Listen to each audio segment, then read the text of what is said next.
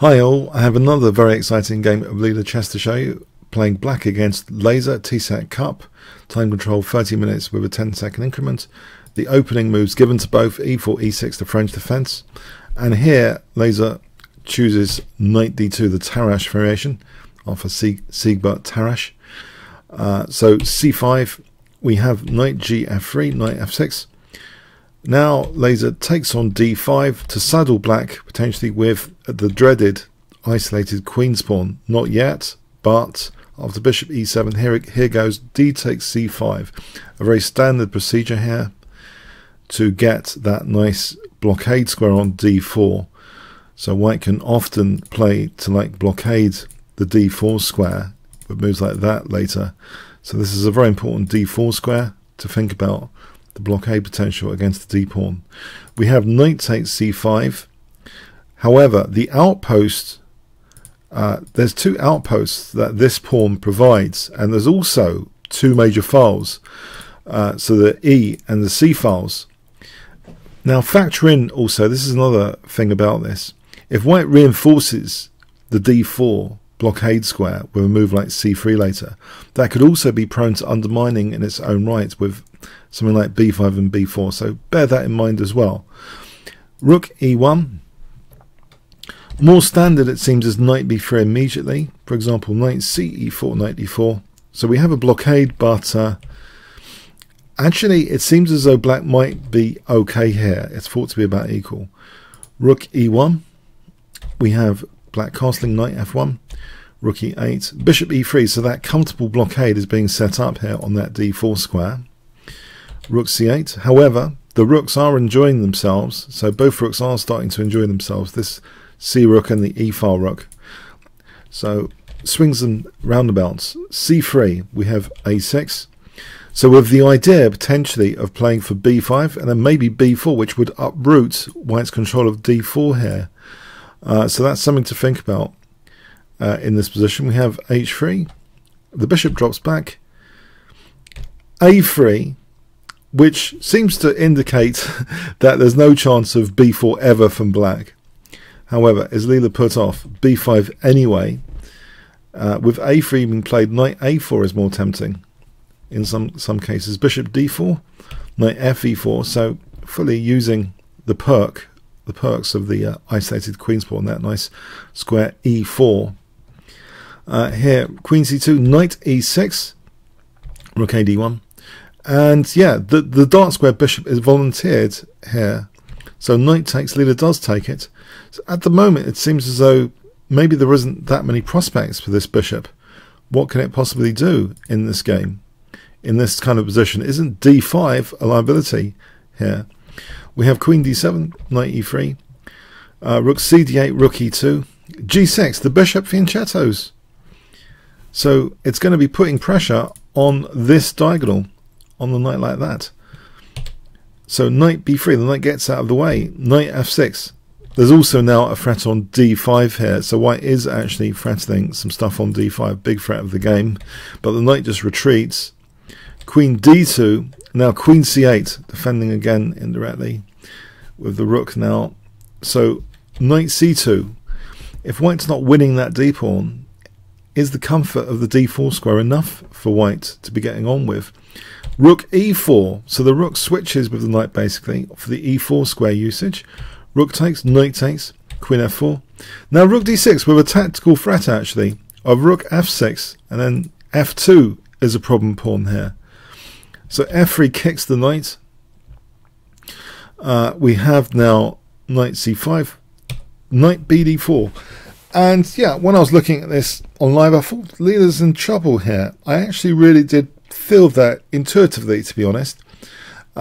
Even though Leela has the dark square bishop, but there's room for optimism. When you've got a dark square bishop like this without a counterpart, I feel actually you should be optimistic. You've got something which is really potentially dangerous when it's without any counterpart.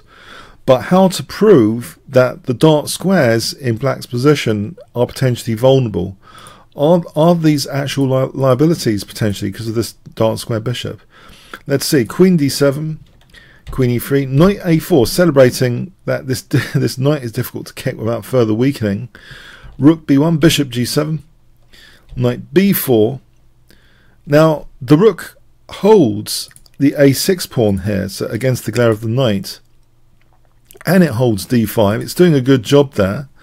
We have knight c5, knight bc2, bishop f6, nifty move, bishop f6.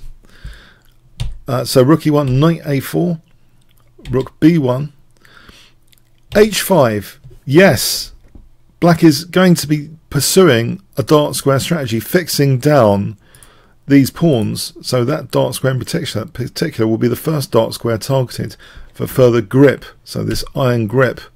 Knight c5 is emerging. Rook e1, knight e6. We have queen d2. Now perhaps white can just simplify, for example, like this. This doesn't seem to be too big of a problem. This position seems about even. But we have queen d2 being played. Bishop g5 hitting the queen. Queen f2. h4, so marking out the dark squares. So the pawn breaks are being sealed off. This is a trademark Leela positional game. Maybe, you know, a player like Grandmaster Adams, known as the Spider, is a master also of doing this kind of clamping down of pawns on both sides of the board. That's how he got his nickname, the Spider. Positional, like crushing chess. Rook d1.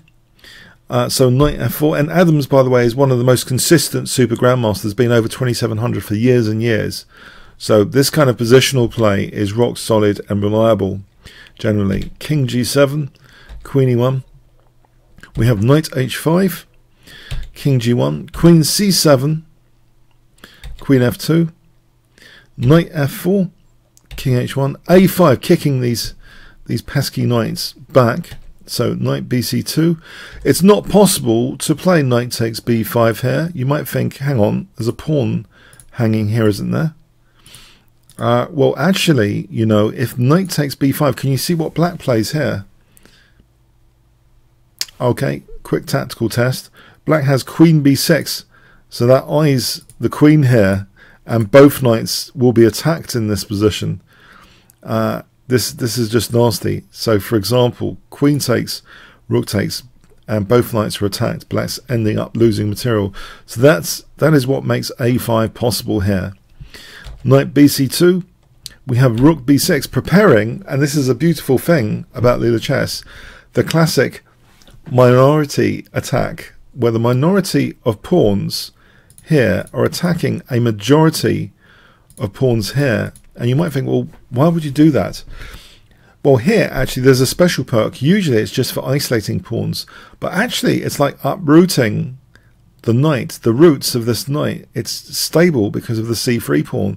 Take out the c3 pawn, and this could be really dangerous for white, wobbling on the dark squares. That is the most central dark square of white's position. And we have king g1, king g8 for a moment, king h1, and now knight h5. So here we have knight e3. The knight steps away, basically giving black the free hand to play b4, because the knight was controlling the b4 square there, and it's just stepped away. But it's hitting d5 for a moment. So Leela comes to protect d5, but now still b4 is on the cards. And white's solution here is to play b4 now. This is a very tactical solution, weakening basically c3. By that pawn moving forward, these two are kind of weaker now. c3 and a3 are weaker than usual. Now, you might think this is actually getting to be a troublesome position here. If king g1, let me just show you the power of b4 just for fun. C takes, a takes, and say a4, b4, and not only has the c3 root system of d4 been taken out, but further than that, for example, this situation arising with rook b4 is absolutely winning for black immediately. So it's nothing about structure even if white gets for a moment a pawn there. d4 is just uprooted. This is just losing material. So that can be the devastation that arises from uprooting d4. So we have this b4 move, very radical move.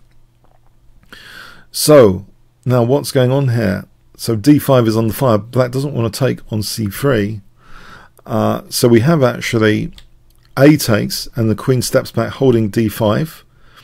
King g1. Now knight f4, so that holds d5, relieving the queen of duties, potentially. Knight g4, we have rook a6. King h1, queen drops back to b8. g3, bit desperate here. Is there an iron grip going on? What would happen if this g3 wasn't used? It seems it smacks of desperation.